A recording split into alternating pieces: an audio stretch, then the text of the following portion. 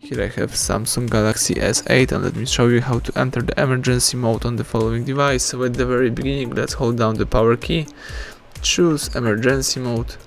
You can read the information about the emergency mode right here, and if you are aware of this information and you would like to still enable this mode, tap this selector right here and tap agree. Tap enable. The device is enabling the emergency mode, so if you need use this mode, you have to do it by using the following steps. And here you can, for example, share your location, you can use the emergency alarm, you can use the torch, you can call somebody by using a phone, or you can choose the internet. Of course, the battery will work a little bit longer than usual one because this mode reduces some performance.